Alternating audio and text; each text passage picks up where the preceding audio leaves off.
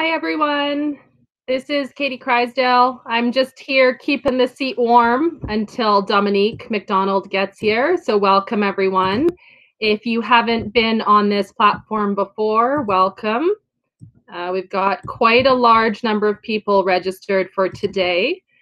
Let me go ahead and put the registration link in the chat box in case you have any colleagues that have not registered to attend. They can still jump on this meeting. We'll be starting in about 10 minutes. Welcome. I see Mitchell from Vacova. I don't know if everyone knows each other here, so maybe pop your name and your facility or your town, city in the chat box. That's nice, especially keeping in mind that we are recording this meeting, so it will be available to your guards, to your staff, to other managers that haven't had the opportunity to join us live today. Dominique is here, so Dominique, if you want to jump on at any point, feel free to do so. I'm just going to keep the seat warm, so to speak, and Dominique will be leading the meeting when it starts. Hello, hello. Hi, can you hear me now? Yeah, I think we can hear you. I see Kim's here from Lacombe. I know, Kim, you're excited. You're going back to work soon, which is super exciting. Mitchell's here from Vacova. Kim's here from St. Albert. Amanda's here from Westside Recreation. Welcome, welcome. Dana from Bonnyville. So nice to see all these faces from all over the province. Isn't that the silver lining to a web meeting, right? How many times would we otherwise get everybody from all over? Kristen's here from Strathmore. DJ's here from Spray Lake Sawmills Family Sports Center. You guys in Cochrane, you always remind me, you guys have the longest name in the best way possible, right? The Jamin built Spray Lake Sawmills Family Sports Center. So if there was $1 per word, you guys would definitely win that. I see Marina's here from West Ed. I am well. Thanks, Marina. Hope your water, when you get it back in, it looks good again. No green water. Brett is here from City of Lethbridge. Lisa's here from Medicine Hat. Welcome. Diane's here from Wainwright. So we're covering the whole province. If you're just amazing, let us know your facility. Dominique will be leading the meeting. I'm just kind of getting us going. For those of you that don't know me, I'm Katie. So thanks for being here today. I heard there's some awesome prizes, so I'm super excited. Who doesn't like a good prize on Monday, right? Yeah, this is amazing. Thank you, Katie, for allowing us to use your platform. This is phenomenal. How many registrants did you get through the meeting? It was 91 when I looked about 2 hours ago. I just hopped off our webinar that I was hosting this morning at about 12:30. So I didn't have a chance to look. I'll look while you're presenting, but there was definitely some good registration, and I popped the link in the chat box. For anybody who's coming in, you can scroll up in the chat box and see the link. You can push that to a colleague. If there's somebody you don't see in the chat box that you think should be here, send it out to your guards. I mean, we will be online for over an hour, so even if they want to pop in for 15, 20 minutes and catch the recording later, it's a great option to see kind of who's here, what facility. Let me scroll back. I see Leah and Marcy are here from High River. Kim is excited for prizes. I mean, everybody's excited for prizes. Let's be honest. And we got some gooders. I know. Our vendors stepped up huge. Like, this is phenomenal. Mike's here from Blackfalds. Maxine is here from Medicine Hat. Welcome. Cassandra from Sylvan Lake. Danelle from Claris Home. I see more names in the chat box that haven't said anything, so I'm going to put that back to people. There's more than 47 facilities here, I'm sure. Jamie's here from Stan Seawick and Lethbridge. Welcome, Jamie. Danelle from Claris Home. Let us know. Don't be shy. It's nice for us to know where you're from, especially when Dominique is leading the meeting. She can get a good sense of, okay, well, maybe next time we need to get more northern communities. Maybe we need more western pools. I don't know, right? We really need to Hi, Stephanie. Yeah. And I know there's a few other people here too that are not from Alberta that are lurking, and that's okay. We're happy to have you. I know I saw Lauren was here from Saskatchewan, so I'm going to poke Lauren a little bit. Tammy's here from Red Deer. Stephanie's here from the U of L. Corey from Tabor, Kiana from Sylvan Lake. I see Freya from the Glencoe. Good to see you, Freya. Awesome. Lauren. Hello, Lauren from Saskatchewan, Prince Albert, I think. Nikki from Strathcona County. Hello, Nikki. Haven't seen you in a couple months. Lana is here from Drayton Valley. So true story, Lana and I did our WSIT class together with Donna. When was that? That was like 7 years ago, right? I think that was Lana and I did that WSIT. And Lana, those of you that have worked with me, Lana was the one that I got the bubblegum idea from. So full credit to Lana for doing lesson plans with bubblegum. That is all on Lana from Drayton Valley. So hi, Vicky from U of C. Andrea's here from Banff. Good to see you, Andrea. I think things are tough in the mountains right now. I heard that unemployment is like 84%, which is crazy and so sad. Marcy, yes, I am recording the session right now. So as long as the tech gods don't conspire against us, there will be a recording later this week. Anybody can watch it. So yeah, pop in and out. Samantha's here from Lethbridge. Victoria's here from Grant McEwen. Welcome, welcome. Lots of people popping in. Let us know where you're from. Say hi. Say hi to each other. Yeah, it's a good opportunity to connect. This is amazing. I mean, normally we would be in a big room and we'd be able to like say hi and connect with you and see your faces. So, pardon? Air high five. We could do like air high fives. Yeah, air high five. Yeah. Not the same. Not the same. But no, this is still great. I love seeing your guys' highs and where you're from in the chat because it also helps to remember your face and where you're from and what your pool maybe looks like. So yeah, this is an amazing platform. So again, just want to make sure that we appreciate Katie and Lakeview Aquatics for allowing us to have our meeting on their platform. Typically, we would be in a venue. So we would be in, a facility, big giant room or a theater. And so we would be thanking the venue or the host. And so I just want to make sure we thank Katie and Lakeview Aquatics for hosting us on this alternative virtual platform. So it's great that it's going to be recorded and that we can check it later. You can also call in if the link isn't working. I'll let Katie get back into hosting because she's the host with the most and can help anybody with some technical issues in the behind the scenes.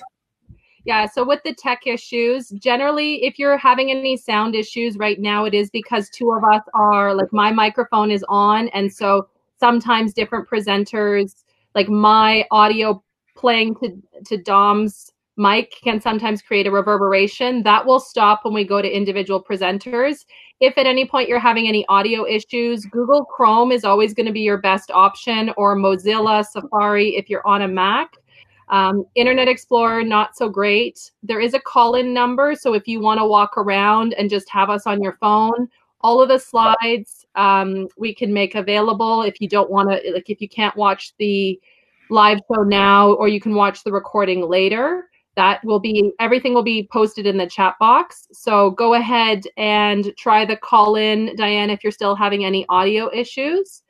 I want to track back and say that we've got Andrea here as well from Grant McEwen. I know Andrea is involved in the one of the networks in Northern Alberta that does the customer service side. They have a meeting once or twice a year.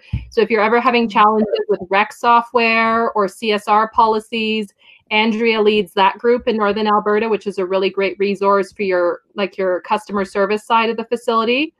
Ahmed is here from Trico Center. Sherry's here from Lacombe. Kim is here from Strathcona County. Jason from YMCA Eau Claire in Calgary. Vicky from Didsbury. Natasha from Strathmore. Andrea from Drumheller. Lindsay from Fort Saskatchewan, Harbour Pool. Shayla from the YMCA of Calgary. Shauna from the YMCA of Northern Alberta. Nikki from Olds. Dawn from Tabor. Kayla from Repsol in Calgary. Michelle from Leduc. Anna can't hear us, so let me put the phone numbers again in, and I'll type in call in is your best option, Anna, from the Winter Club. 1 second.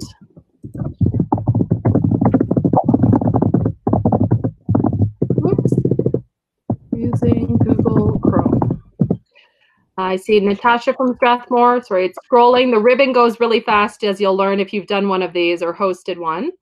Monique is here from Red Deer. Kristen from Strathcona County. Kristen, I have to give a shout out to Kristen. Last year gave me a huge box of expired AED pads, and that still makes me super excited. I have like 40 packages of AED pads, which makes me super, super excited. So thank you, Kristen.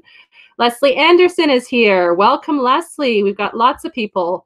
Monica Sikot is here from Strathcona, Morgan from Mount Royal, Becca from Strathcona County, Sarah Jackson from Lac La Biche, former Red Cross rep, Joshua Koke is here, Ashley from Red Deer, Justine from the University of Alberta, Nick Wiggins. Internet is cutting out for you, Nick Wiggins. So Dom, do you want to maybe liaise with Nick Wiggins? Best options are going to be private chat or just check in with him. I see Michelle from Spruce Grove, Kim from the Derrick Club. Yes, thank you, Kristen. Vivian from the City of Edmonton, Christy from Sylvan Lake. Nick, I'm not sure if you can hear us. If not, I would try a call-in option or a different browser.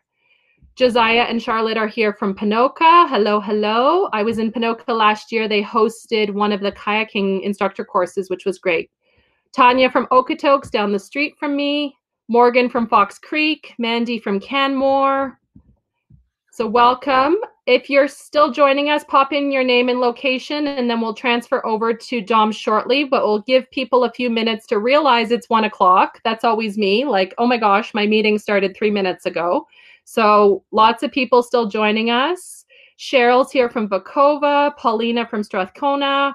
Nick, it's frozen just for you, I'm afraid.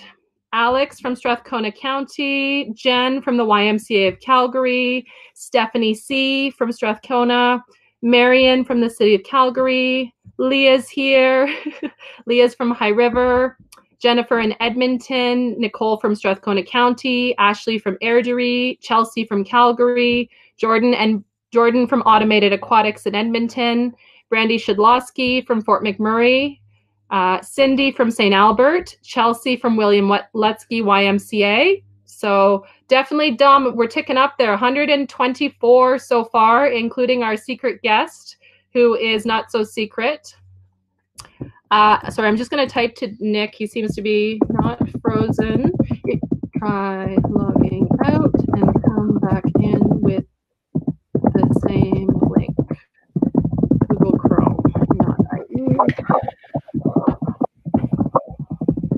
Denise is here from Clarisholm, Leslie from Camrose, Brian Bowers here from U of A. Brian saw back at the drop drowning event in early March. Those of you, we were at the drop drowning event the Life Saving Society had. That was pretty awesome. So welcome. I see Donna. Donna's typing. I gave a shout out earlier. Dawn was the master instructor trainer for my WSIT course with Lana from Drayton Valley 7 or 8 years ago, which is pretty awesome. Jared's here from Beaumont. So thanks, everyone. Just to give you a quick navigation to the software while we're getting ready to get started. If you ever get logged out, you can use the same link to come back in. If you need to leave, this is recording. It will be up on YouTube later this week. Any resources that are shared by Dominique and other presenters, I will pop in the chat box. I will be going behind the scenes, working in the chat box, also connecting with any presenters via private chat before they go on deck. Any other tech issues, typically Google Chrome is your best option. And you can also call in. The link, if you would like to share it with any colleagues, is in the chat box. I will post it one more time. So people can join the meeting at any point. We do not lock the meeting room.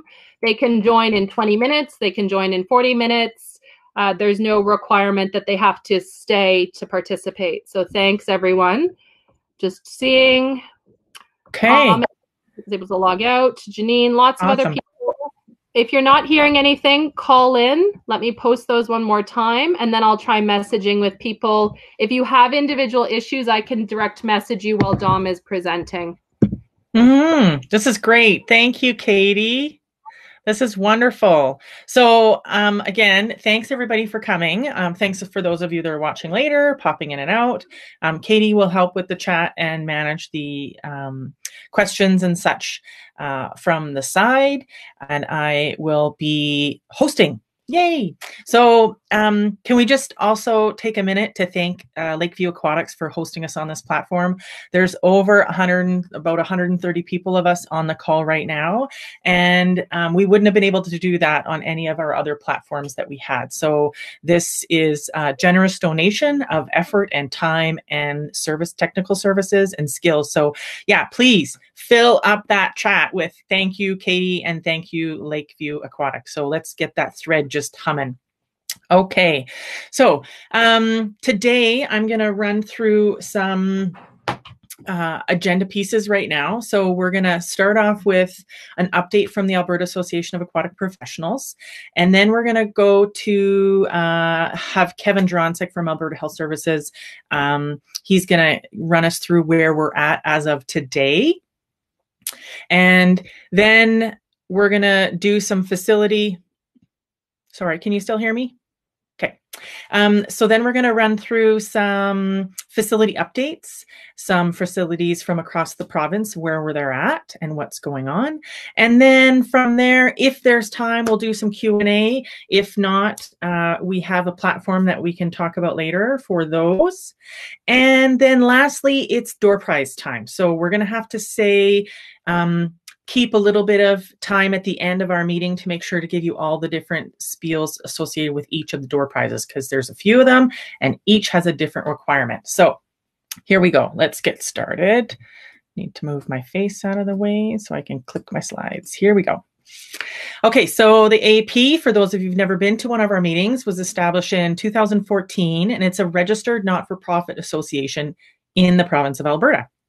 So we envision a province where facilities and individuals come together to support each other and share information. So really our platform started with meeting back in 2014 and 13. We had meetings, and then it went to a Facebook group. And so that's really the meat of where we've been able to do a lot of our information sharing so that it's timely and informative.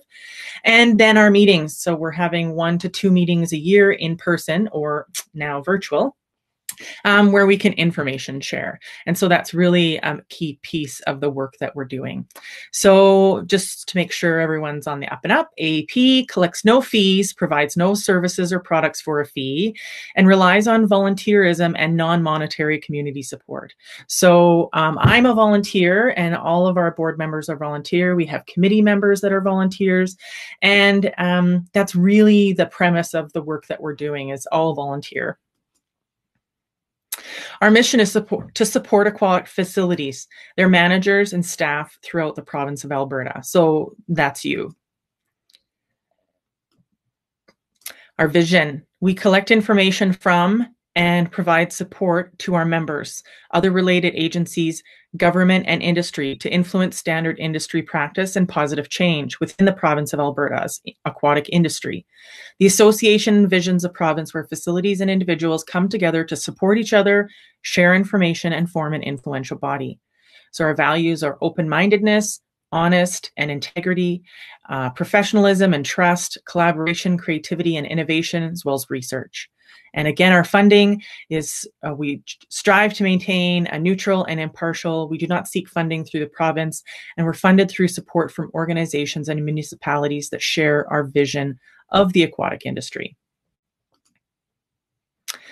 We aim to support injury and drowning prevention, influence change related to aquatics, offer support to the aquatics industry using aquatic expertise and establishing common industry standards, prepare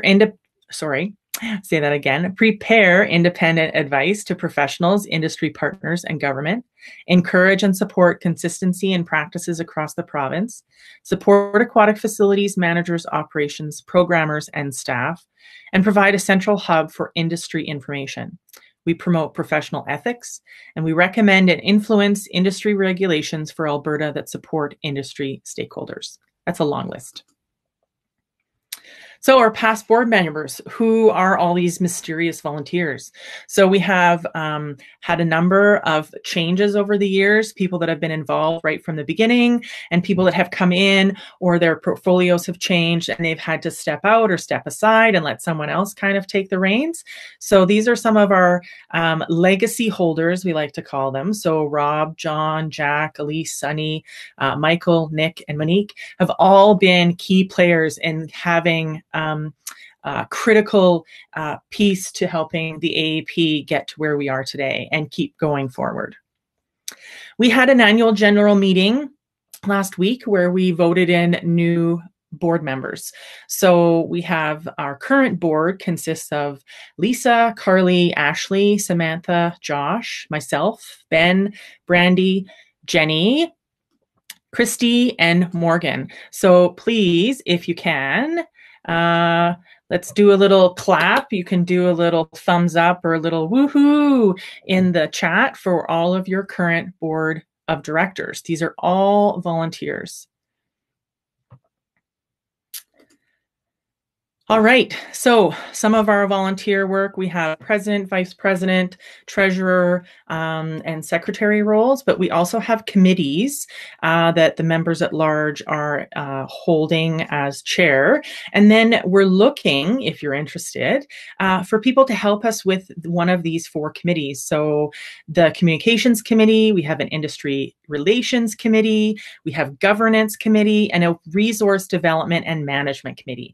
So those are kind of like working groups where the meat and the bones of what we're doing is summarized. So the executive director positions, those we do kind of all the housekeeping and boring stuff. And this is where the action happens. So this is the fun stuff. So anyone is interested in joining our AAP committee, please send an email.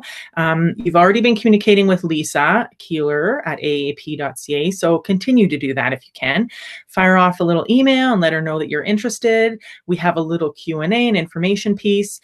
And then, like I said, we're looking to have some people help us with this important work. Now, one of the things that we've been working on over the past year is our website. So our website was launched, I would say I want to say November of 2019, maybe before. Ben, you can put it in the chat there. Anyway, a while ago. It's new. But we have been working on it for a while. So with that website, we've been able to upgrade into one of our new features, which we're launching today. So this is super exciting. This is an online forum. So basically, we're taking the concept of the Facebook page and we're putting it into a more professional platform. So when you're on Facebook, for those of you that are on Facebook, the Facebook group works really well to share information rapidly and quickly, but it only works for people that are on Facebook. So not everyone's on Facebook. And secondly, you join as yourself, not your organization, your workplace. And so for some people that doesn't necessarily work. So with the new online forum, which you can check out at the AAP website, with the new online forum, it has a framework set in to be more a better research tool for us, a better source for holding and storing information and links and resources, and to have that discussion. So the great thing about the online forum is privacy. So you're going to have to get a user login for access to the forum. We encourage you to use your professional, workplace email so that anything that you post is tied to your organization. So if someone puts a question about what your facility does for unattended children, like how old can they be, and you want to say that as your organization, this is your policy, then it comes from you as the representative of that organization.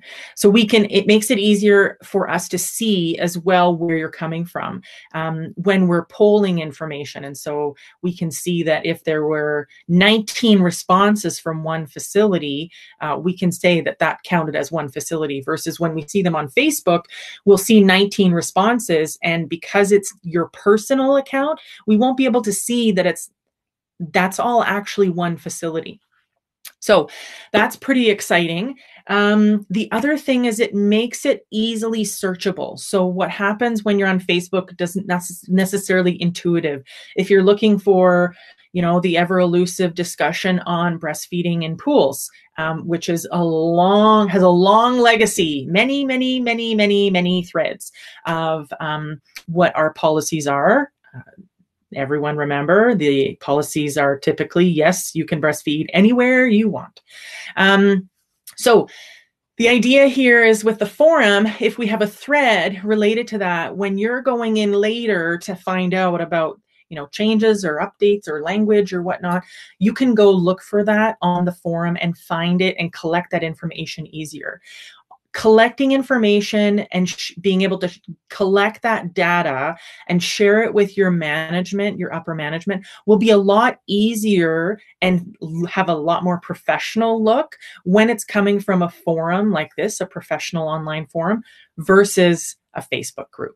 So we hope that with the evolution of this tool, that we're really going to be able to help you make your work better for you. So I'm seeing that you guys are liking the idea. That's great, because if we were in a room, I'm hoping I'd be getting some thumbs up from you.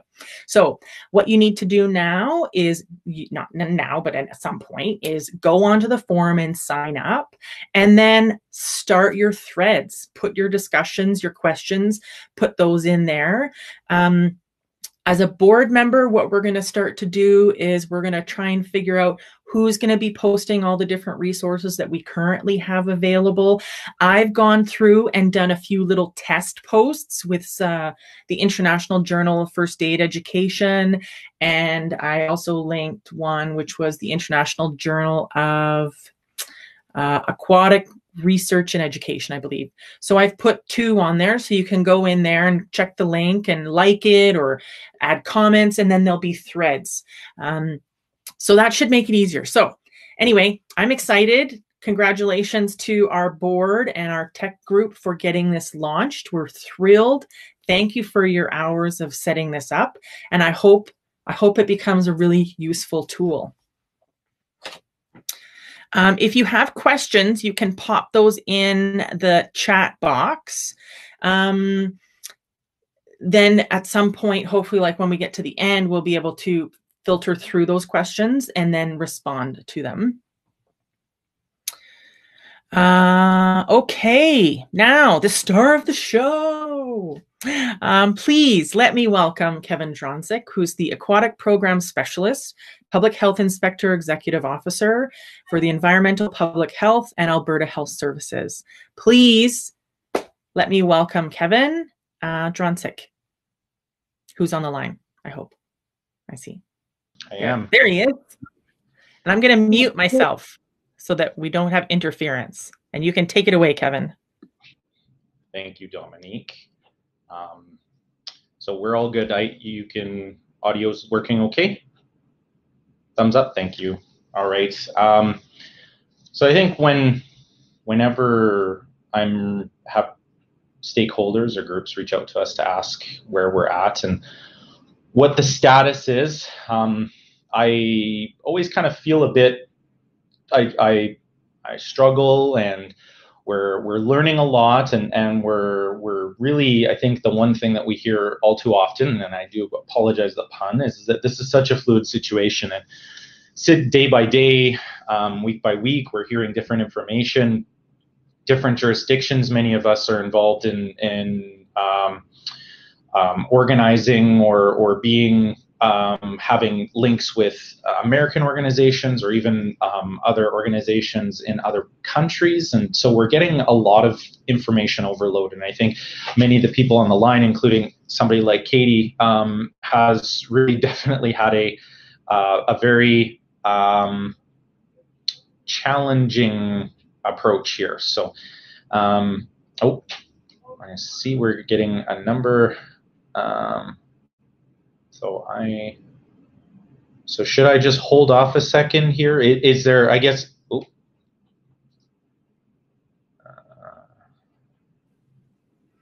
Okay, all right, thank you, Katie. All right, okie dokie. So I guess the general question that is on everybody's mind is what now, right? So Katie has listed a resource that was found on the Government of Alberta's website. So one thing I always like when I do talk to any stakeholder organizations, I just want to make sure that everybody kind of knows who's who in the zoo, especially now with so many different front-facing people in kind of COVID, that we kind of have a clear understanding of where everything's coming from. So the Government of Alberta is kind of leading the direction for the COVID response. Yes, we do have municipalities that are working at a local level, but we also have the province kind of overseeing provincial aspects of it. And with that, we have probably one of the biggest spokespersons is Dr. Dina Hinshaw. And so Dr. Hinshaw is, her role is the Chief Medical Officer of Health. And so over in her role, she is kind of the overseer of much of what we're hearing in terms of response. She's the one that's been issuing these, as they refer to, CMOH orders from a direction of either putting in restrictions or where situations have had to make assessments for different things. So definitely there's a lot of that question about who is she part of. Well, she is within the Government of Alberta. So under one of the ministries, which is the Ministry of Health, they are kind of the overseers of everything that we're seeing right now. And so then back down to our level is that we're within Alberta Health Services, which is an at-arm length organization. And my role as a public health inspector within that is that the government gives us those regulations, like the pool reg and the pool standards, to enforce those. And also right now, those MOH orders are ones that are directed for us for enforcement where necessary. So I just wanted to make sure that we get back to that understanding of who's who in the zoo. So most recently, Premier Kenney announced the relaunch of and a staged approach to the relaunch with coming back into from an economic and a public health emergency. So Katie has included a link in the top there, which is the relaunch document. And I really encourage a lot of people to refer to that because that is the most up-to-date information that even I have. Basically, we're still kind of hearing and getting more information as things move forward, especially since stage one is supposed to relaunch as of the 14th. So we should hopefully hear in the next, I'm sure even today we might get a bit more information about what we could potentially see in those next little bits. But I want to kind of allow people to kind of go through the chart that that Dominic has put forward. And I think this is a really good chart to kind of help frame and understand where we're at in terms of each stage of the process. So the first part was the stage was opening up the essential necessary roadblocks that we were seeing both in healthcare and some of the essential health services necessary that were limited because of the original restrictions that were put in place. So we saw that with physiotherapists, elective surgeries, that sort of thing. So we saw trying to get through this backlog of elective surgeries and that sort of thing. And then, but the biggest thing is that many of the restrictions that have come to be part of our everyday life still are in place. So we have the maximum 15 group or 15 person mass gathering. We have isolation requirements if we are sick or ill. And then also kind of that social distancing, physical distancing approach to limit potential spread of COVID-19. So then we start moving into stage one. And this is one of the biggest parts and the one thing that's taking the most priority at this time is that what are we doing right now? And so the first part of this was stage 1. So we have in stage 1, we have still maintaining distances of 2 meters, still prohibiting large gatherings of no more than 15 people, and then encouraging wearing masks and using physical distancing where possible, staying at home as much as possible, looking at ways of mitigating the risk to vulnerable populations and long-term care facilities, and then also kind of the isolation and quarantine requirements. So as we start to kind of go into each stage, we're seeing that those restrictions are starting to become less and less and less. And one of the biggest questions that we're getting from facilities is that what are we going to see when we finally get to it? So if you haven't already looked at this document, you'll see that pools and rec centers and fitness facilities all fall under that stage 3. And we see that within stage 3, we have probably some of the least restricted requirements necessary for social distancing and mass gathering and that sort of thing. However, we just don't know when that date is going to happen. And so every stage is important to monitor and take time to get into that stage, work through some of the challenges that are being faced, get the information, find out where the challenges are, and then we can move on to stage 2 and then hopefully to stage 3. But the time frame, we haven't even been provided any additional information. Just as an example, I heard about the relaunch process and the dates and everything the same time that the premier had released his information. So, some people believe that maybe I'm privy to more information than maybe some people might. And while there are few discussions, something like this that was so huge, I had colleagues that were in very high positions, and it was the first that they heard about it was when the press release and all the information came out. So some of the questions right now, I don't have answers to, but what we want to do is that I think first and foremost is that I've been working with my colleagues within the government of Alberta to try and kind of bring in at least stakeholders and bring in questions from groups like AAAP here, have some representatives at a table where we can kind of hear the concerns and some of the questions that members are bringing forward. So I do encourage whatever organization that you place yourself with or that you work with, relay with them, provide them with feedback of concerns or questions that you might have. And what we want to do is we want to try and kind of compile that, bring that forward so that hopefully when we start to move and get closer to that stage 3 relaunch, we have an idea of what kind of questions, what kind of concerns the aquatic industry is going to have, and we can try and anticipate what kind of process that could roll forward. So some of the challenges that we're going to be faced with, first and foremost, is going to be water sampling. So that's the first thing that kind of came to mind when people start asking me about what are we talking about with the relaunch. So we have many facilities that have been either drained or sitting, circulating for a period of time. And I'm sure if we poll the audience here, there's probably a number of questions, and challenges, and concerns that each pool operator is having in maintaining that.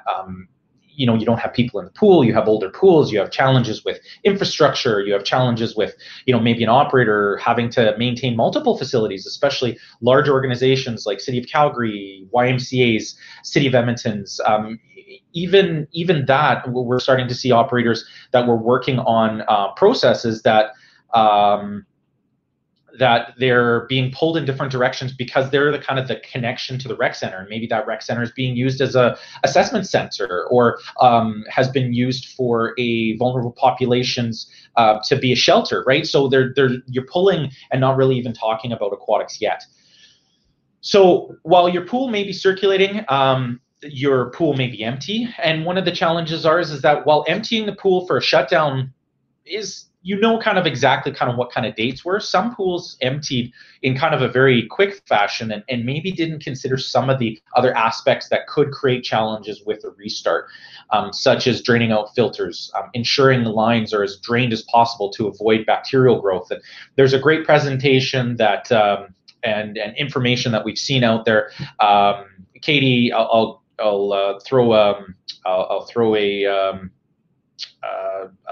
throw the link up to the presentation that Brent from Automated Aquatics did. Now, we're not saying that this is the be all end all, but I think it's a good just kind of general discussion about some of the challenges that facilities will be faced with And so there's a lot of really good information. CDC just recently put out some information regarding what to look for on a startup as well. It's not earth-shatteringly new information and stuff that we didn't know of anymore, but it is really good information for facilities to consider. So with that being said, we know that there's going to be some challenges with water sampling. Currently, some of you may or may not know, but the same lab that we drop off our water samples is the same lab that's doing the COVID-19 testing. So that's the provincial laboratory, or has been renamed to Precision Laboratories, but it is operated by the province of Alberta. And so Precision Laboratories, or ProvLab, we still refer to as a ProvLab, that's where we drop off, or that's where the water samples are processed. So some people that work in rural communities, you drop it off at a health center, and then that water sample is either sent to Calgary Provincial Laboratory or Edmonton Provincial Laboratory for plating, where then the results are provided to the local health authority, and then you get a call or a notification from your health inspector if a water sample is comes back unsatisfactory. So overall, the biggest challenge right now is that only essential water samples are being processed, and that's just due to they don't want to overwhelm the system.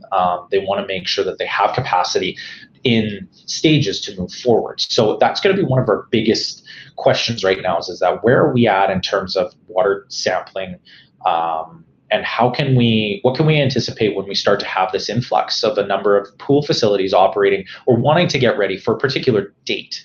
I don't suspect that we're going to get pools all sampling on the same day. However, some municipalities only accept on certain days, so or health centers. So that's going to be another challenge that logistically we want to make sure that we have ready to go before. So that's one of the big questions that we've been putting forward and we've been hearing is that what are kind of the expectations? And so AHS is working on a startup after pandemic document. We're not there yet, unfortunately, and we want to make sure that our resources are put into kind of the right now. So,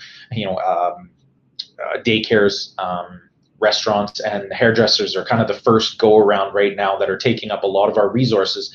But definitely, we do have that document in the hopper. We're working on it, getting the information, and as organizations like the CDC provide more concrete recommendations, that kind of helps bolster the support for some of the recommendations moving forward. So one of the recommendations that we hope to that we definitely are going to be moving forward with will be a requirement for a satisfactory water sample before a pool reopens. So unlike with a shutdown, sometimes a pool may be able to open without a satisfactory water sample.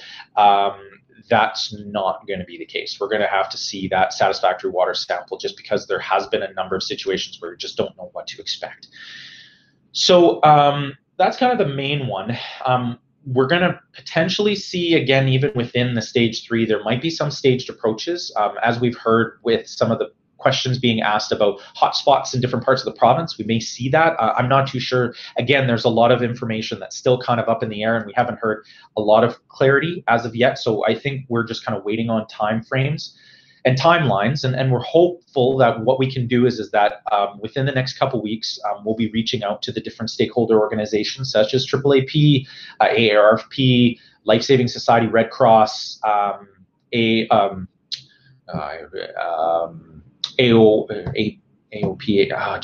I can't remember, Alberta Parks. So I do apologize if ARPA. Thank you, Dominic.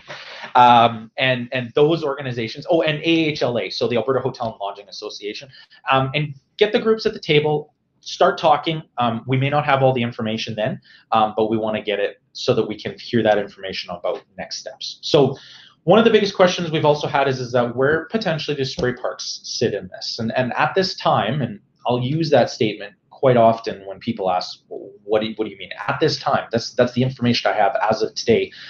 Spray parks are part of that stage 3 relaunch. If we hear anything otherwise, that's going to come from the government of Alberta. And I have met with my colleagues in Alberta Health, so we put forward some questions regarding things like spray parks. But when we look at the things like some of the restrictions currently in place in terms of the health measures to protect the public, when playgrounds aren't even encouraged to be open, we don't see spray parks being open at that time. So really what we need to do is we need to get through stage one. We need to see where things are at. We need to put those questions forward so that people know that there are concerns or questions from different groups, and we have hopefully done that, and we're just kind of waiting to hear that.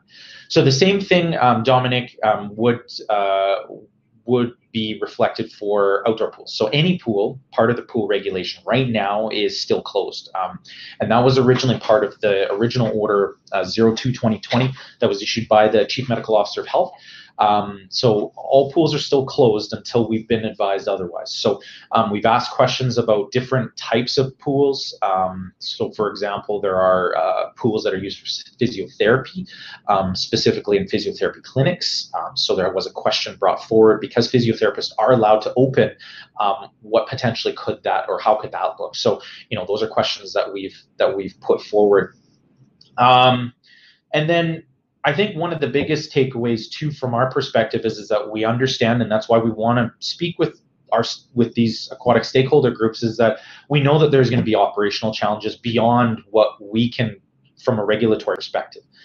Public expectations, and one of the questions that we've heard from a number of these groups that I've sat in and had the opportunity to hear some of the questions is that, what does social distancing still look like in an aquatic center? Is that even practical?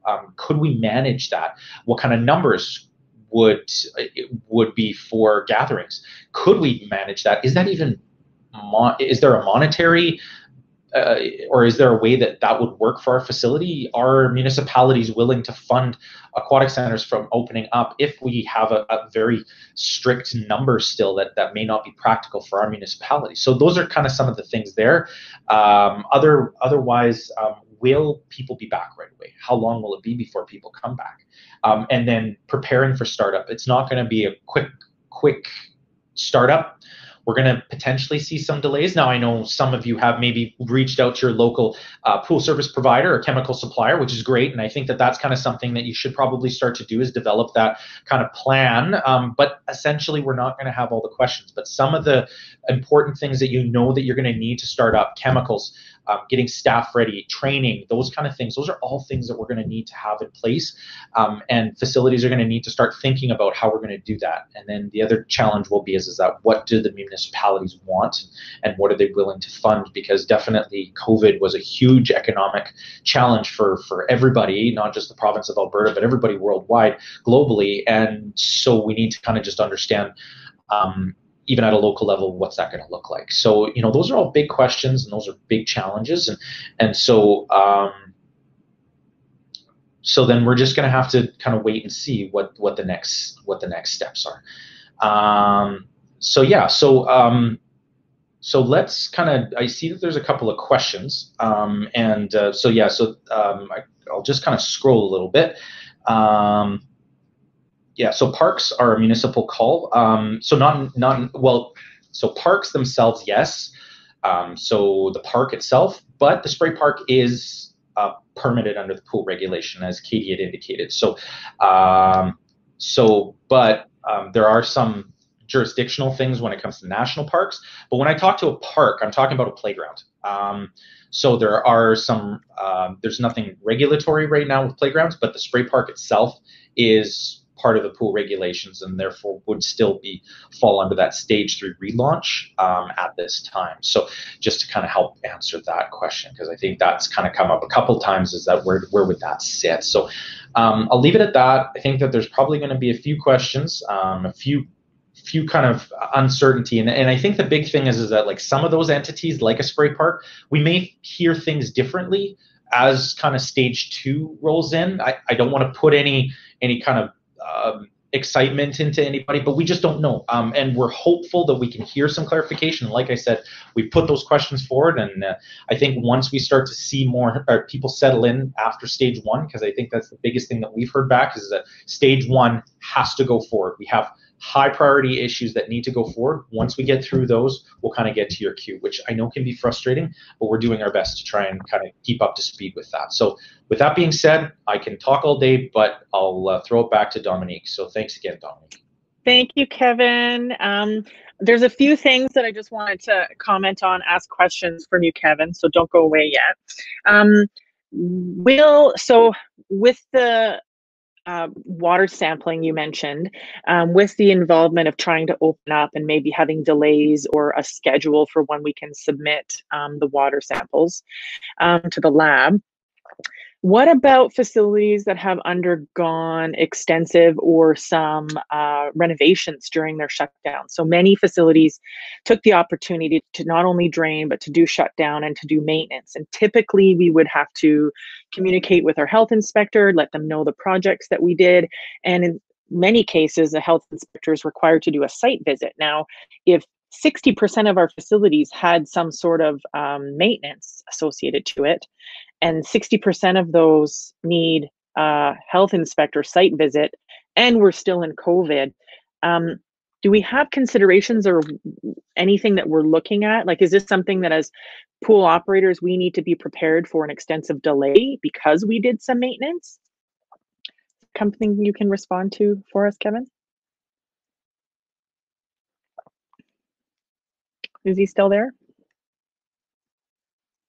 Document so that I can help kind of with that. So on our website, so I've included in the chat box, Awesome. The AHS notification for renovations and alterations. And so about a year and a bit ago, this question kept on coming up and up and up and saying, what is the difference between a renovation versus an alteration?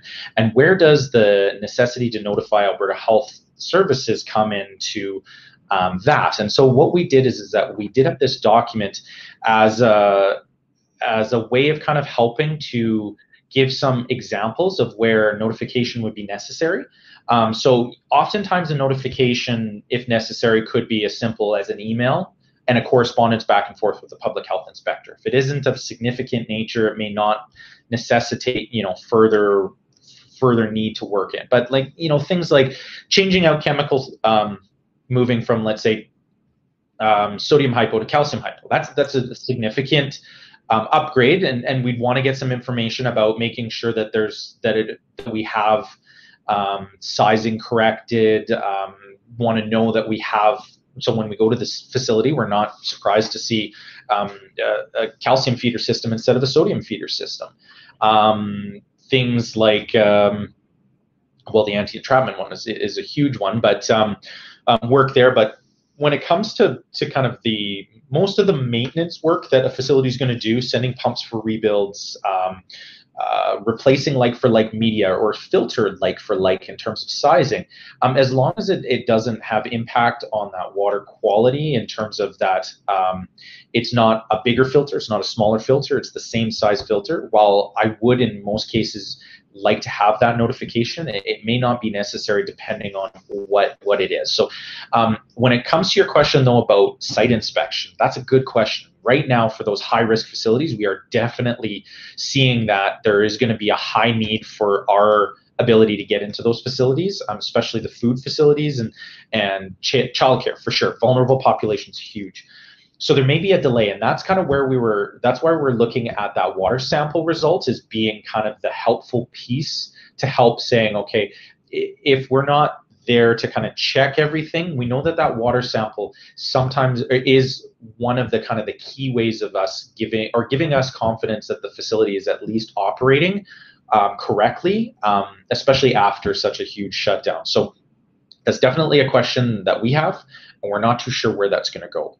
So we could see a backlog of certain types of facilities that may need inspections, but again, that could be a management decision at that point in time. And so we'll just have to wait to see what the discussion is and what the priorities are at that point in time and where we're at. The hope is that by the time we get to stage 3, we're going to see a lot of the businesses that we already regulate having already started up, and they'll have a good kind of at least some time to get used to what the normal is. And so it should be fairly straightforward. But again, I can't really say if we're going to be having to go into a facility. What I can say is if you think that you're going to be doing some work that may need your health inspector to either come in or some comments, better to reach out now than wait until we're kind of on the eve of stage 3 and you're like, oh, I forgot to send that email. Then at least that conversation is happening. And I will anticipate that there will be delays. I've received emails about, new spray parks, new pools, and I've been trying to feed through it, but I'm even myself, we've talked about people being seconded. I've even been seconded to our CDC program. So I'm doing intake for outbreaks part-time as well, along with my regular daily intake as well. So we're all kind of wearing multiple hats, but I think the biggest thing is start the conversation first and kind of help to alleviate any question marks or any delays when we start to get to that point. Great. Well, thank you very much, Kevin. I know that for me, I think the biggest piece is to remember we got to sit tight and hold and watch. So one of the things about being in stage 3 is a huge bummer because we got to wait. But the other thing about being in stage 3 is that we get to see everybody else mess it up before it's our turn to launch.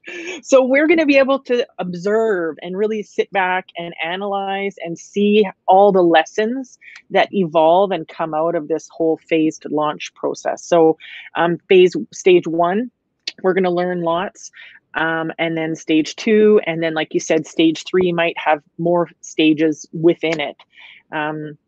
So one of the things that we can do that's to help is we can gather your guys' questions and concerns. And so I mentioned before, Kevin, that we've launched the new online forum, and that's basically what we're going to be encouraging everyone to do is the questions that you're putting in the chat here, we're going to collect, and we're going to, whether we have an answer today or not, we're going to collect those, and then our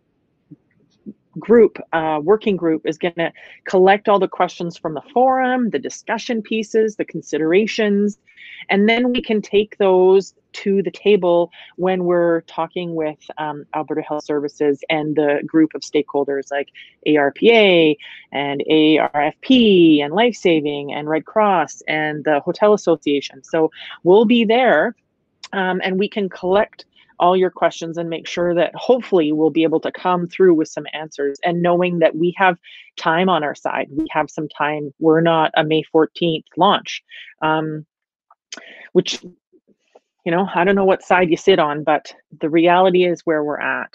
Now, as far as programming and spacing and how we're going to deal with those, there's lots of resources that we're going to learn and things that we're going to learn from other facilities, other provinces, and other countries. So USA Swimming put out a document that even has nice images of spacing and how they're going to do workouts for 50 meters and all that kind of jazz. So we'll be able to see what's happening and how it works.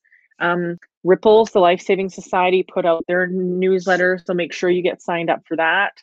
And then the link Katie's going to put in there, there's also the Red Cross's spring meeting update. It's a hefty document, 15 pages of information and resources. So all those links are going to be available to you. They are currently posted on the Facebook page, and we're going to move them over to the forum shortly. So it's important that we as a industry stay connected and know what's going on, and then just basically sit back and watch. So thank you, Kevin, for your time. We're going to transition over to facility updates. Make sure that you put your questions in the chat or in, like I said, the forum, and we'll be able to follow up with that and try and have some answers so that we are prepared come phase 3, stage 3. So thank you again, Kevin. Everyone make sure to say thanks, Kevin. I think you're going to stay on the line. And now let me introduce Nick from Calgary YMCA. He's going to give us a bit of a facility update. And then Brandy. Hi guys, just a quick 5 minutes from me just to give you a picture of how we are beginning to plan to reopen our buildings. First thing I would say is a big thank you to AAAP, thank you to Dom, Thank you to the other board members, particularly those who are coming off the board after a few years, for all that they have done. There's 135 people on this call. That's pretty amazing to get 130 aquatics professionals at this time together, sharing hopefully some useful information. And it's a great for those who are new, it's a great networking organization to be part of. So thank you to you guys. Very quickly, I'm going to give you a little bit of some information as to how we are planning to work through the next kind of few weeks and few months, some assumptions we're making, and some learnings that I've taken so far to share with you. Firstly, how are we planning to do it? Really, we've divided our team up into sort of 4 smaller groups. And I clearly, as a bigger organization, that's easier for us, whether we have more resources to put to this than some others, but it gives you an idea of the kind of the 4 buckets to think about. Firstly, remobilization. How do we physically open our facilities, let people back in, get our swimming pools up and running, and everything else that we do? That's obviously a core function of what we do. But there's some other stuff that this is a great time to be thinking about as well. So number 1, remobilization. Number 2 is optimization. How efficiently are we running the things that we are currently doing, and how can we run them more efficiently going forward? Clearly, we know the landscape is going to be very different. Are there ways in which we can do things that will make us even more efficient than we have been? And now is a good time to be thinking about that kind of stuff before we switch everything back on again. Thirdly, reimagine. And by when I say reimagine, what we're talking about is maybe doing things completely different in different ways. And coming to the table with some innovative thoughts as to how we can deliver programming in particular and other things in new ways. And lastly, fourthly, is our kind of community response. What can we do now, even though our buildings are closed, through a virtual online presence, through educational work that we do, through kind of programs outside our facilities, particularly as we know now that our large buildings are not going to be open until phase 3, whenever that might be. But there may well be some opportunities to be doing some stuff supporting the community that needs it in the short term. So very quickly, some assumptions that we are making along the way. Firstly, I completely understand why Kevin and AHS are not telling us when dates. I wouldn't expect them to. But for many people like me, we need something to work towards. And so we are making the assumption that these 3 waves are a minimum of 2 weeks apart. That does not mean to say it's going to be 2 weeks. It's a minimum of 2 weeks. So really, we're looking to making sure that we are in a position to reopen on June 15th if everything aligns. Clearly, there are many reasons why that might happen, but that's a good place to start. And I'll add, Nick, to your comment of 2 weeks. If there's an outbreak or if the numbers go up, they're going to pull back. There's high chance that they could open and then we could actually get rolled back to phase 1 or phase 0 if it's not in control. So there's some serious time concerns that we have nobody knows what's going to happen. Yeah. Absolutely. But certainly it's good to have a kind of base level to start from, and nothing is going to happen any sooner than June. Clearly, I may be wrong. I've been wrong many times before, but it's incredibly unlikely it's going to happen before June 15th. So that would be assumption 1. And now, assumption 2 would be the level of activity when we do reopen. We've been following quite closely the YMCAs in the US, some of whom have reopened already, and we're looking at about 35% of footfall through the building. Memberships drop in, however you sort of, whatever metric you use. But 35% is a good place to start as to how busy you will be when we reopen the facilities. Third assumption we're making is we're not going to be delivering programs. So on the aquatics point of view, that means we're not going to be teaching swimming lessons the day that we open the doors. It'll be very much more about, on the aquatics point of view, drop-in swimming, lane swim, that kind of stuff. So our registered programs are slipping back into later in the year. And the fourth thing, obviously, is linked to that activity level, which is planning our staffing model. And really, that's about creating a foundation. And our staffing models, like everywhere else, are going to have to reflect the new reality. And so most of the work we're doing is focused on that and then turning that into a budget. Those are the assumptions. And then quickly, the learnings that I've taken so far. Similar to what Dom has said already, there's a great quote by Donald Rumsfeld about known knowns and lots of unknown knowns. You can only plan what you know. You cannot plan for the what ifs and the buts and the maybes. So my experience in doing, having opened some big buildings in the past, and lots of those things changed and dates changed and this changed. Work on what you do know and focus on that, not what you don't know. And don't stress or spend too much time figuring out the unknowns. That'll come, but just focus on the details that you do know. Secondly, support your staff. Clearly, we're only going to get out of this if we have all of us have a solid staff team. Many of them are going through, very difficult times, whether it be COVID related or whether that be economics and financially related. But we will need them as much as they need us to come out of this successfully. So make sure you're, even if those who unfortunately are laid off, making sure you're touching base with them, reconnecting with them, keeping them engaged, keeping them part of the organization is going to be crucial, and good for their mental health as well, to be thinking about something rather than being stuck at home. Thirdly would be engage users. We're a membership organization. To give you an example of that, we decided to do a survey on Friday of our membership in Calgary. We sent out the survey on Friday. By today, we have 6,000 replies already to this survey. We were expecting a couple of hundred, 500. So people who are sitting at home with the time on their hands are really wanting to think about the good times ahead and engage with them. This would be a great time for you to engage with them, to ask them. We ask questions about what kind of controls do you feel comfortable with? What would you feel comfortable doing? What wouldn't you feel comfortable doing? Now's a good time to be reaching out to them. And then the last point I would make is, there are some of my colleagues on this call who will tell you that I use the word nimble a lot. The way to get through this is to be nimble. Things are going to change. There's so much you don't know. It's about being nimble and being responsive. Just as Kevin has said, all those guidelines will change 3 times before we are able to open our doors, I'm sure. So being nimble and responsive is going to set us up for success. That's me done, Dom. Coming. Thank you, Nick. That was great. Sorry, I didn't introduce you properly. I just said Nick. But Nick with South Calgary YMCA. So thank you for your update and guidance, some advice. Very, very helpful. What I think we're going to do now is we are getting close to our end of time. So I have a bunch of other facilities that want to do updates. But what we might do is I'm going to provide the door prize information for everyone. So we'll switch over the agenda a little bit, pause, and I'll give you the door prize information. That way, if anybody needs to go, they can. And those of you that want to stay and see the updates, obviously that's the kind of best part, aside from Kevin and Nick and the AAP updates. But that's a really key part of our work is that connection piece. So I'm going to transition over to the door prize information. So get your pens or copy, paste, screenshot fingers ready. Okay, so our first door prize is a whopping $450 value, courtesy of Lakeview Aquatics.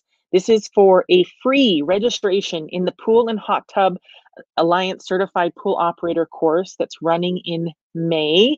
It's online and it is approved by Alberta Health Services to meet your pool operating training requirements.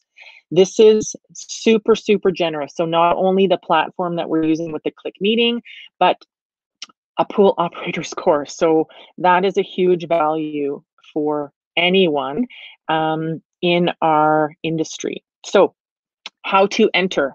So you have to go to the Lakeview Aquatics Consultant Facebook page. The link is there. You need to go on to the post and respond with why you want to take that CPO course and tag 2 friends. So you have between now and 5 p.m. to enter, and it is a phenomenal prize. So I'll leave it on the screen, and Katie is going to, I'm sure, post the Facebook link in the chat as well, or in the notes. I'm going to transition off of this page. Everyone, make sure to say thank you to Katie. Thank you, Katie. And there's your link. So you have to like the Facebook page. Step 1, like the Facebook page. Step 2, comment on that post there's a little image there. Comment on that post on the Facebook page with why you want to take the course, and you got to tag 2 friends, and then you get an entry. The next prize is from Automated Aquatics. Thank you, Automated Aquatics. I just lost my screen, but the prizing is a this or that. So it's basically a headset, an aquatic headset. Here we go. There we go. So it's your choice of a set of Finnish earbuds. There's 2 different styles. So basically the winner can choose which of the 2 Finnish earbuds, aquatic earbuds they want. So to enter the Automated Aquatics door prize, you need to go to the Automated Aquatics Facebook page. The link is there. And I think Katie's going to put in the chat for us. And then there was a post that has the prevent the spread of COVID with a bunch of their sanitizing products. You need to comment on that post with which of the products you'd likely want in your facilities. Again, between now and 5 o'clock Mountain Standard Time in order to enter for this. So like the Automated Aquatics Facebook page, and then comment which of the 6 products you would like in your facilities. And just also, this is an Alberta Association of Aquatic Professionals, so really we're trying to keep the prizes to Alberta residents. Thank you. Aquam and All Tides, they have generously donated 3 separate $100 All Tide gift cards. So that gives you the opportunity to go in and review their catalog and then select an item of your choice. They will ship it directly to you. So to enter, there's a link here. Basically, you need to go to this link. Katie's already put it in the chat box. She's super fast. And it's a subscription to their newsletter. They got lots of great information that they want to share with us. So that newsletter is a great place to be on the up and up of the products and the initiatives of Aquam and All Tides. So subscribe to the newsletter and you will be entered into the draw to win one of 3 $100 value gift certificates. Thank you, Aquam and All Tides. More door prizes. You get something, you get something, you get something. It's my Oprah. Anyhow, so Splashables Inc., they have donated an Everything Swim sweatshirt and a pair of goggles. So this is exciting. Go to their Instagram account at Splashables Inc. on Instagram. So this is an Instagram one. And you just got to like today's post. So Nora's posted something on there for us. So like today's post, and then you'll be entered to win an Everything Swim sweatshirt and goggles. Thank you, Splashables.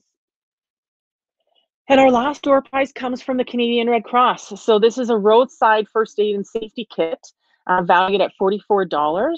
So today's entry is you attended the meeting. So after the meeting, we'll be going through and selecting a winner, and then we will contact you. So all of the winners for the door prizes will be contacted after 5 p.m. Mountain Standard Time today. And so we hope to make those announcements. And, you know, this is our first go at a virtual door prize. So hopefully you guys can engage with our vendors. So we want to make sure that you know how important that these vendors are to the AAAP. So our work is volunteer. We try and run as much as we can without, you know, obviously loads of expenses. And so normally we would have a in-person meeting, there would be lunch, and there would be coffee, and there would be nice door prizes. So also you would be able to meet the vendors, you would be able to stand in front of their booths and discuss with them and pick up their products and touch them, and they might give you something. And so in today's virtual world, we weren't able to do a trade show, but we were so grateful when each of these vendors were able to step up and still contribute and give back to the community and give back to Alberta aquatic professionals. So it's really important that we want to make sure to say thank you to them. I also wanted to, I missed on the Red Cross slide, but I just wanted to call attention. There's a newsletter update from the Red Cross. Normally the vendors or the stakeholders would give a presentation at our meetings. That's not happening today. We only had time for Kevin. So the Red Cross gave us a giant document here. So it'll be tagged in the notes in the chat, and we'll pop it over on the forum and pop it on the AAP website so that it's all the places for you to get the information. So yeah, make sure that you engage with our vendors on social media, have those discussions, do the likes, do the Instagrams, do the shares, and hopefully you will be the lucky winner of one of these amazing prizes. And that being said, I'm gonna make the meeting, that's kind of our finish of the formal piece, but we are gonna continue on with some of the facility operators who agreed to do a quick little update. So if you want to stay on, you're more than welcome to. If you need to go in respect of your time, we understand, and you'll be able to look at the updates later on once Katie posts them. So again, thanks to all our vendors, thanks to our participants, thanks for coming. Those of you who are staying with us, thanks for staying. And we're going to go to an update from Carley. Hi, Carley, how are you? I'm good. How are you? So Carley's with the town of Strathmore. So Carley, can you give us an update on what's happening in Strathmore at the Aquatic Center? Yeah, you bet. So we've been closed to the public since March 14th, and we have drained. We have a hot tub, a kiddie pool, and a lap pool. So all 3 basins have been drained. Our casual lifeguard instructors and CSRs all have been temporarily laid off, but we have been keeping up with them through Zoom, and then the town of Strathmore sends out a daily update email to all of their staff. So our casuals have still been receiving that too. So it's been really good to keep in contact with all of them. Actually, the town was great too. They offered up some opportunities to our laid off staff with the Parks and Operations Department too through the summer. So that was a good opportunity for them. Our full-time staff were just kind of working from home. We had an audit done by the Life Saving Society in January, so it's actually been a good time to review all of that and make some of those changes.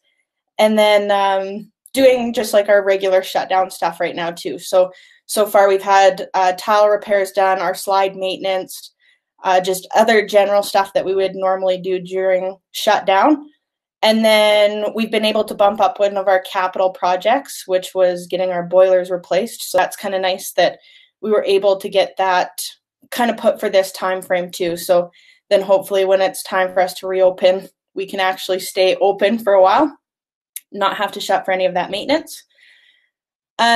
We've canceled a lot of our programming, so we're just kind of in a brainstorming spot now, trying to come up with some different scenarios to see what it will look like when we do get the opportunity to reopen all of that.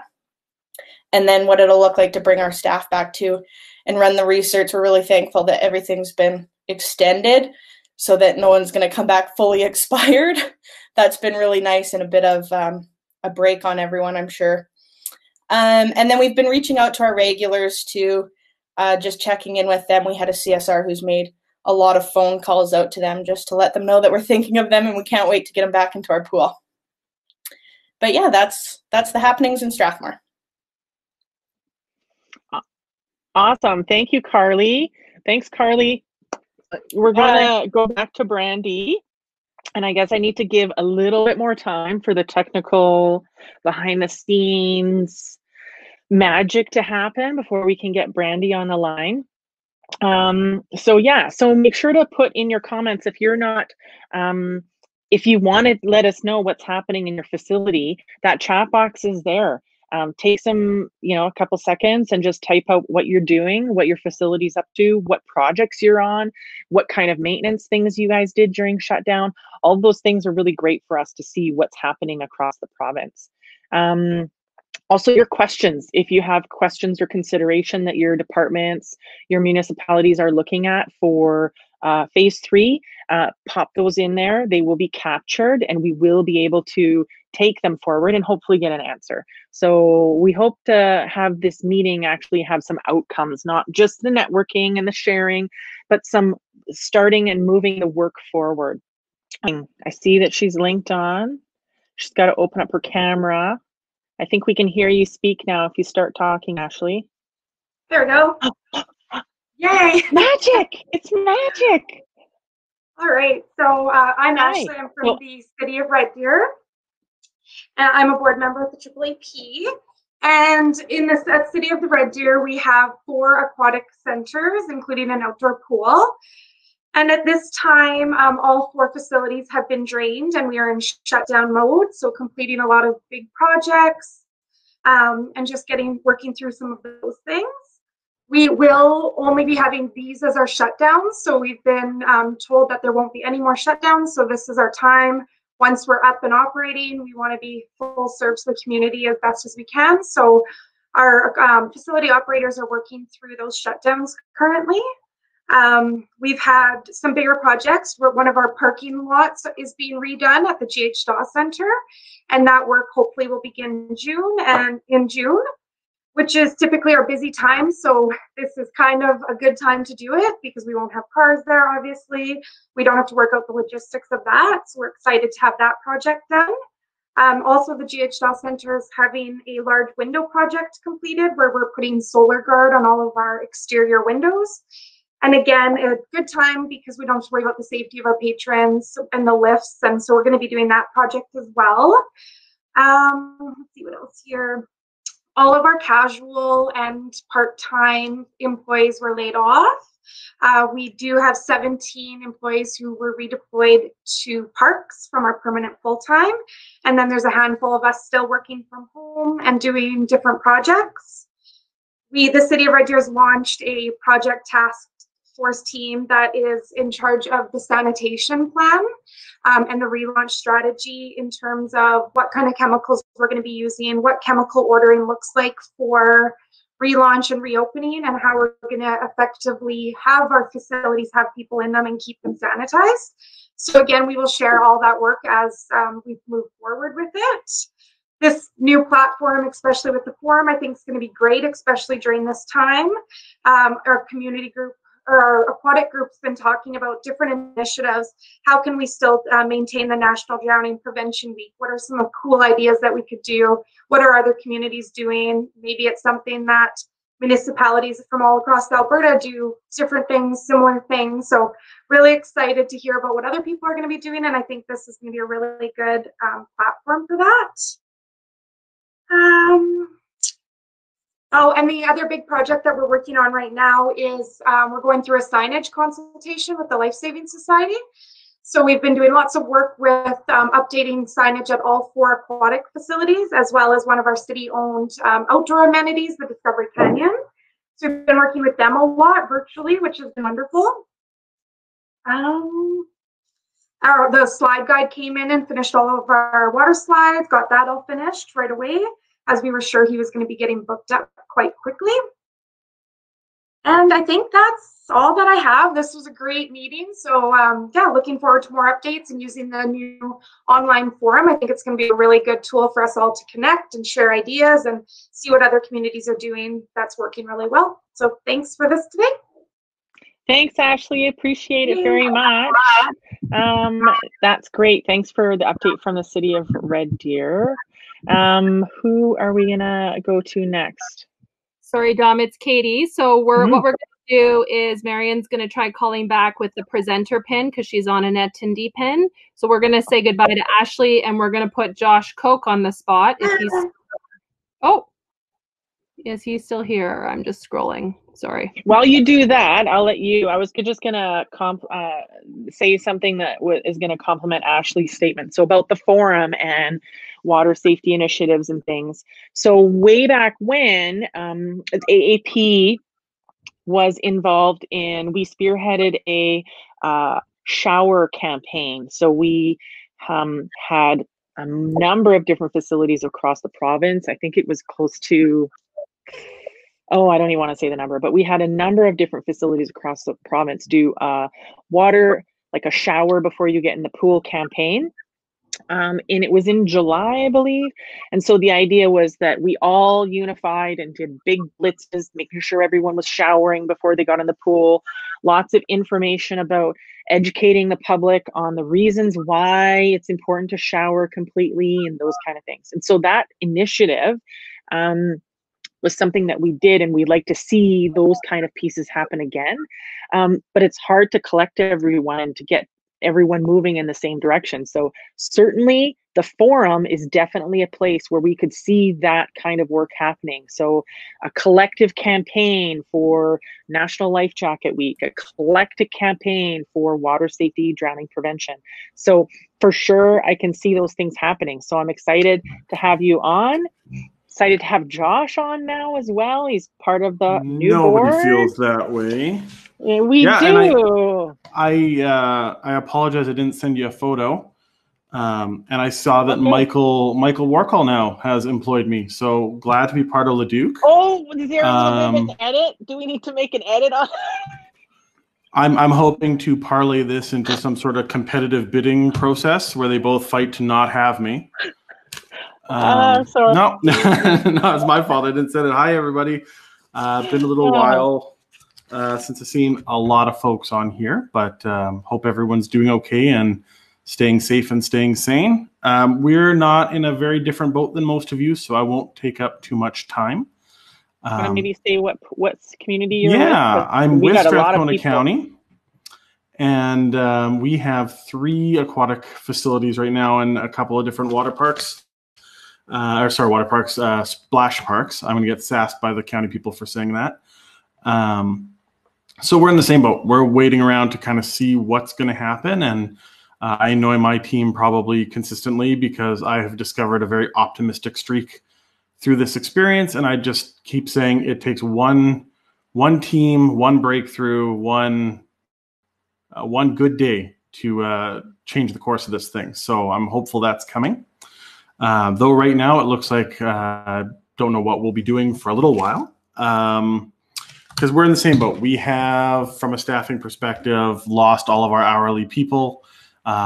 Recreation department was hit the hardest. We're our biggest department in terms of staff, and the vast majority moved off payroll. Now, it was interesting because we really fought to keep them on for as long as possible, and with the benefits from CERB and some of the other things out there, the conversations to letting people go went a lot better than we had ever anticipated for most of us. So we've been staying connected through Zoom and Microsoft Teams and some other things to various teams out there. What's really been, like I said, I'm going to stick with my optimist streak. Some of the positives that have come out of this really brutal situation have included a lot of horizontal teamwork. So a lot of silo busting. Departments and just facility to facility are working together better than they have in the past. We're communicating a lot because someone will realize a problem and then share it. And, we realize it applies to everybody. Another big positive out of this is, like some of the rest of you, we've been moving ahead with some different projects. All 3 facilities had some specific work planned this year, and they've all bumped them up. So as long as they can continue to work, we've had different trades in there. The biggest project that was wrapping up was Kinsman Leisure Center was finishing off a year of semi-shutdown refurbishment. So some stuff was open, some was closed as we did some big facility changes. Silver lining in this for that is we were still running a lot of things, and the process has been so challenging in some regards that there's no way we would have been able to continue running anyway. They lost air handling for several weeks, would not have been able to run through that. So they're getting a lot of work done that would have caused a lot of hassle anyway. And then our big multiplex Millennium Place is slated to go into a long 3-month shutdown. It's a very widely used facility, and so they're getting as much as they can done early as well to hopefully push off some planned shutdowns and work. Fortunately, right now, our permanent staff are still in place, as well as people acting in various roles. Some of them are on this call. We're hoping that stays the case for the long term. We have, as a community, really focused in on our Emergency Operations Center and emergency the name's ESS. I'm blanking here. Social services, emergency social services. And so we've been able to deploy a lot of full-time staff that direction. There's a lot of work to be done. And so again, they're seeing a lot of new areas, making a lot of new connections, which has been helpful. And then, like the rest of you, we're just waiting to see what the heck is going to happen. Making contingency plans for everything. One of the big ones right now is just determining if we bring everyone back and what that process looks like. But there's a real chance that we might not be running programs for several months up to a year, depending on what happens, right? And if that was the case, we could see a real brain drain in terms of loss of staff onto other things, and then the disruption from all of our training feeders. So trying to really understand what does that look like if we get to a point of reopening and we're all looking to hire and there's not a lot of people in the system. So I think it was it Nick early on, or can't remember who started us off, but same thing is like, how do we reimagine what does aquatics look like moving forward from this, with social distancing, but also with training and developing staff. I think if we come out of this without a really strong training plan, we've wasted some of the time. So across the county, that's kind of, I think, the highlights that I got from the different facility supervisors. That's it. Now it looks like Dominique's frozen, so either I'm out of the call or she's out of the call. Keep things interesting, if nothing else. Dom, are you still there? Oh, Dom. Okay. I wrecked it for you, Katie. No, no, we work on the fly. So Dom, if you want to log out and log back in, I will keep the show moving. Thanks so much, Josh. We'll log you, sorry, not disconnect you, but I'm going to make you no longer a presenter. We're going to try and go to Marion. If you are on the phone, if you want to try talking, Marion.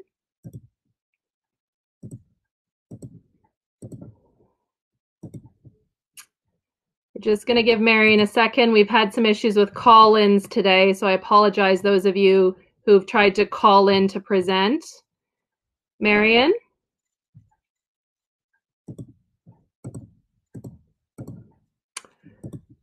I'm afraid, Marion, we're not hearing you. Vicky, I have made you a presenter if you want to go ahead and authorize your mic and camera.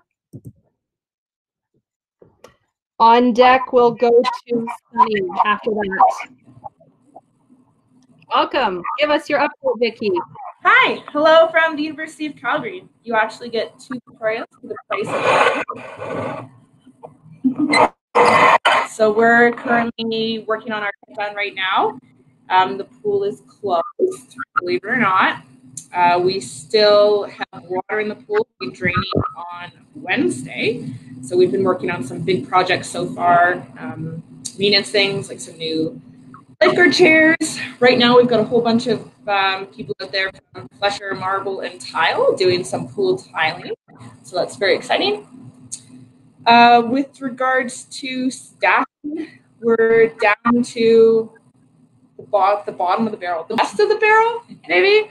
It's Victoria and myself, as well as Renee, who's on the call from home in Port Saskatchewan. She'll be joining us down here soon. We'll be doing our maintenance, our big acid wash of the pool basin, and then getting our shutdown out of the way from August. Past that, we've been working on big projects. We had Fluid Consulting. I think John's on the call. They were in earlier this year to do a facility audit for us. So we've been fixing things, if you notice, which has been great to try to make the facility, make some changes. We've also, oh, hi, Renee. She said, hi, Renee. We've also been working on things like updating our policy manuals or staff training manuals just to get ready so that when we do open, we'll be brand new, spick and span. I think like everyone else, we're not sure what to expect with regards to programming and, you know, how can we even run things like link swim? How can we run staff training?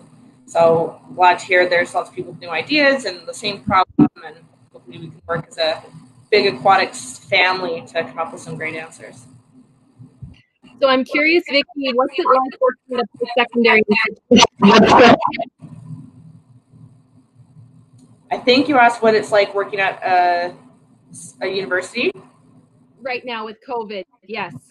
Yeah, it's definitely been interesting. When we closed down, I was actually in the middle of teaching a university swim lab, which I had to move to online. Never thought I'd be teaching swimming lessons through the internet. That was interesting.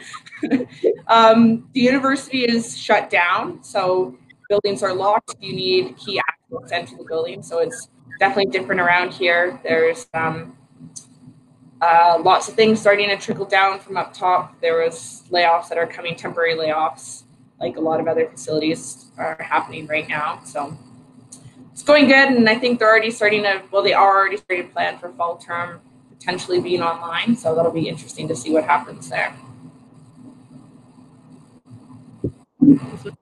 Okay, awesome. I'm sorry, some of you are reporting an echo. That's my issue. So thank you. Thank you, Vicki, for the update. We will go to Sunny next, and then I think Dawn first. So thank you, Vicki.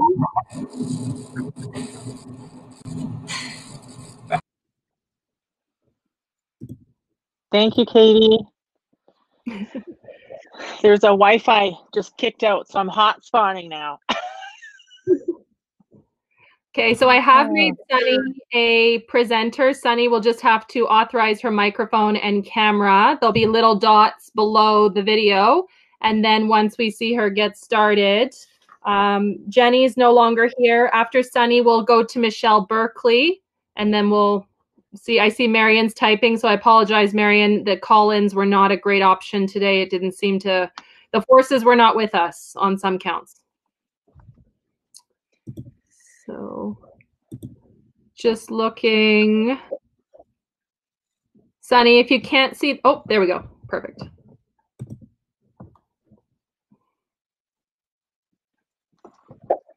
Do we see Sunny or hear Sunny? Do we see you? There we go. We see her. And we hear you. You got to unmute. Nope. No. Oh, thanks for the big update, Janine. Sorry, Sunny. I think it's going to be the earbuds. If it's Mac earbuds, we always have an issue with Mac earbuds for some reason. Just weird because mine have been working okay today. Maybe that's why I got kicked out. Maybe they're on. No. Can Sunny, are you here, Sunny? Nothing. Okay, you can charades your update for us. Do us as an interpretive dance. There's no swimming. Okay, I got that. There's no swimming. She's in her office by herself. She's in the building. She's the whole person. Okay. She's just one person. She's typing a lot on her computer. Nothing, eh? No. Oh, she's gonna type it in the chat and put her update in the chat. Okay, so this is the nature of how virtual meetings go. We are winging it, and then we learn that things didn't work the way we thought they would work. But you know, if you hold on, for one more day, little Wilson Phillips quote for you. If you hold on for one more day, you'll get the updates from the different facilities in the chat. We can move the discussion to the forum as well, or over to Facebook. Facebook's always fun. Who else is Michelle on deck? If we can't hear Sunny, we probably need to let her type away. Still can't hear you. Is you gonna sing? Should we do a Wilson Phillips? Coming on, but Sunny, or for anybody who's listening, if you start the app with headphones in and then you unplug them, I found for me I have to reauthorize my mic. Dom, this is what we experienced when your videos wouldn't play during the pool aid session. I had my earbuds in. It's just not smart enough on the fly if you change the audio. So that might be the issue, Sunny. If you want to give it one last try, is retry your microphone, reauthorizing it from your end. If not, we'll go to Michelle. Try your microphone. So there's a gear. Michelle, maybe we could sing. I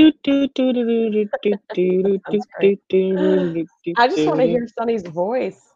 I love seeing everybody's voice and hearing you guys. I love seeing. I miss our meetings and hearing us. Me too. No, she can't figure it out. It's not happening. Okay. Thanks. Bye-bye. I'm gonna do my airport flight attendant practice. Bye-bye. Bye-bye. Bye-bye. Hi, Michelle. Nice. Hi. How are Good to see you? you. I'm great. City How of are you? Leduc in the house representing. Yeah. Do you want to Here. give us a little update on how you're doing and what's happening with the city of Yeah. Leduc? I would love to. Hi from Jess and myself in aquatics, Michael from Rec Services, Josh, Koke, welcome to the team apparently. I wasn't aware of that until just now, so that is stellar. Yeah, so we have been closed since March 15th and have made the decision not to open our outdoor pool and spray park, as same with kind of everybody. We drained all our basins a really long time ago, it seems like. So doing lots of regular shutdown things with that. One exciting thing is we're having our water slide stairs redone. So they've actually got a giant tent on the pool deck and they've cut all the stairs apart and have taken them away and are redoing them, and then we'll bring them back and reinstall them. So that's kind of fun. All of our casual rec services staff have been temporarily laid off. So out of the 100 total, 54 of those were aquatic staff. Most of our full-time frontline staff have been redeployed to our parks department as of last week. So they'll be out keeping things nice outside. Currently, we're offering some virtual programming, which is super fun. Katie, I have a whole new appreciation for this whole platform that you are running on a very regular basis. We're doing live stream Facebook classes 4 times a week, 2 fitness classes and 2 like kid rec program classes. We will be adding a seniors aquafit class starting next Wednesday. So we're really excited about that. Obviously, no water will be involved, but we'll kind of adapt aquafit. That'll be super fun. Corporately, the city has created a recovery framework rooted in the province's 3-stage relaunch plan, obviously, but we've gone a bit further to identify how we will roll out specific services and restart various elements of operations. So that's kind of in the works starting today. The city is currently developing recovery plan templates for each business unit to complete. Yeah, those are done and starting to be used. We will be offering outdoor summer camps from 9 a.m. to noon throughout the summer, which makes most of us a little bit nervous. And there's some logistical things, obviously, to think about that. That's not usually my wheelhouse, but I might be helping out a little bit with that. So we'll see how that goes. Keep your fingers crossed for us. We are currently anticipating a late summer or early September estimate for when we'll be able to open our rec facilities. So at this point, that is the plan, is early September is what we have started budgeting for. That will be for drop-in use, obviously, no programs as of yet. That being said, once we do start offering registered programs, it'll likely be at about half capacity or less. And that might kind of be held off until next year. So we'll see what happens over the summer. We are assuming that spray parks will be in the same category as playgrounds. Michael received some clarification on playgrounds already. I don't know if somebody else has already kind of mentioned this, but the response back that he got was, at this time, no decision to open them has been made, but regarding playgrounds and playground equipment, the recommendation is to keep the area closed unless the owner can assure structures can be disinfected on a regular basis. And the clarification on regular basis is that it would be suggested for high touch surfaces every 3 hours being disinfected.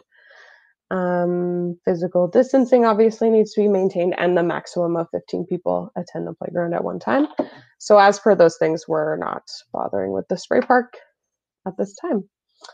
Yeah, that's it from the city of Leduc.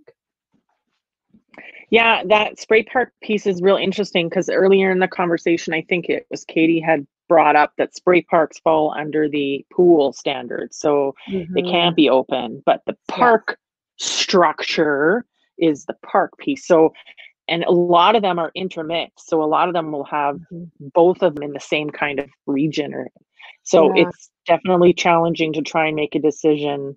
But sanitizing every 3 hours, like that's a high volume, especially when your limitations is only 15 people can be on it at one time. So that's going to be a discussion that we're going to have once it gets time to opening, right? Like if we can only, if you look at some of these charts that like USA Swimming has, you know, if you can only put 10 people in your 10-lane pool, can we even be open? Like there's some significant, I mean, I applaud some of the province's facilities for just making blanket statements that they won't be open until, like, they're not opening the summer pool. So some of the communities have gone and made that statement.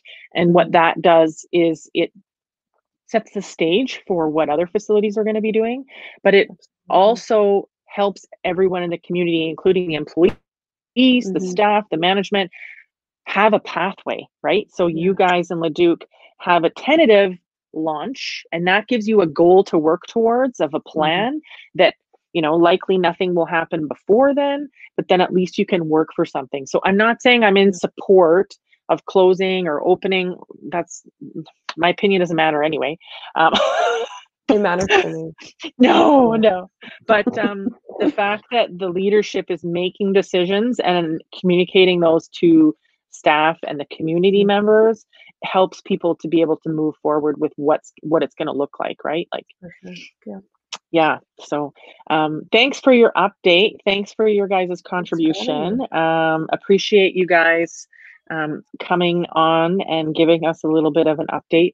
Again, if you guys weren't on or weren't able to get through, you're welcome to put your updates on the chat.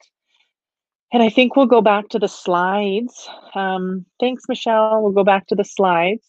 Our next meeting, people, time has come. Our next meeting is November 6th. So crossing our fingers that we're going to be able to be in person. If not, we'll figure out a way. We'll figure out a way to make it work, because I think your attendance here resoundingly tells us that this work is needed, that this connection is important. So communicate with us. Let us know what questions you have, what information you want. We can, you know, we're not the ones that create the content. We're just sharing the content that's already been done. We're sharing the research articles. We're sharing the notifications, the updates. We're just sharing the information so that you can go to one place and find it, or talk to someone, and then hopefully someone else has an answer for you. So we're not necessarily, we don't create the content, we're just sharing it for you, and that's really important. And so hopefully our November 6th is in person. Hopefully everyone is healthy and your communities are vibrant and we're moving forward in positive, healthy ways. So we want to make sure that, yeah, you know what I'm going to do before we go? I'm just going to scroll back to the vendors. I'm going to scroll back up here to the vendors links. So the door prize, anyone that was on the call, here we have your login, and we will draw for this roadside first aid kit from the Red Cross. And the Red Cross provided an update, which will be posted. Katie's already done it. Thank you, Katie. And then we'll put it on the forum and the Facebook page after as well. Or maybe I can't put it on the Facebook page, but we'll put it on the forum. That's the best place for it. The Facebook only lets me post pictures, so I'd have to screenshot it, and then it doesn't look very pretty. It's kind of fuzzy. It's hard for you to read it anyway. Okay, so Splashables, again, visit their Instagram and like today's post. And Aquam and All Tides, there's 3 prizes here to be won, and you've just got to be subscribed to their newsletter. So the link, the MailChimp link is there. Okay. And Automated Aquatics, your choice of the Finnish earbuds. So go to their, it's 2 steps here. So go to the Automated Aquatic Facebook page, like the page, and then comment on that post with what product you'd most like to have. And Lakeview Aquatics. This one is another two-stepper. So it's the first step is go to the Facebook page. That's the link is there. And then the second step is you got to like it. You got to go to the Facebook page. You got to like it. And then the second step is comment why you want to take the course and then tag 2 friends. Okay. That one's a doozy of a prize. So thanks everybody. Thanks to the board. Thanks to our new board. Thanks to our outgoing board. Thanks to all the stakeholders. So we had Swim Alberta here on the call. We had Alberta Health Services. We had representatives from lots of different stakeholder groups like the Red Cross. And I saw from RFP. So thanks very much for coming. Again, we'll move the conversation and shift it over to the forum, and hopefully that work can continue. Again, we look for your help with any of the committees that you want to help us with. And yeah, send us your questions. Send us your questions and we'll take them to the table when we're talking about stage 3 and that reopening process. Thanks very much. Have a great day. Stay safe. Bye, everyone.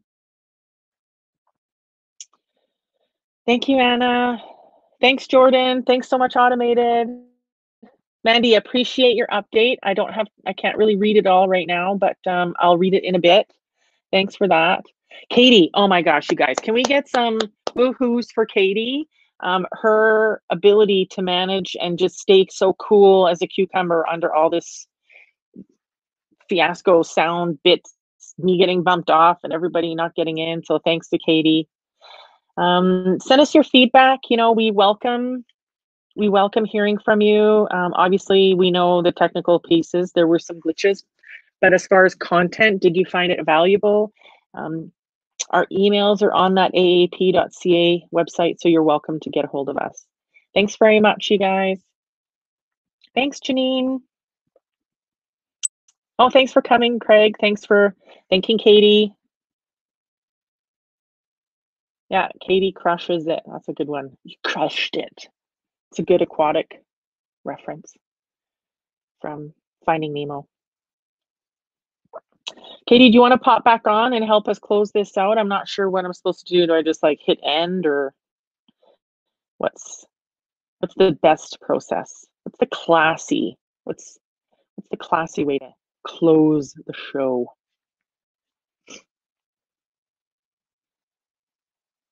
Katie, you coming back in? I can see your face. Okay. Yeah, it's my tablet is ready to go on strike, right? Because I've been streaming since 30 this morning. So it's overheated.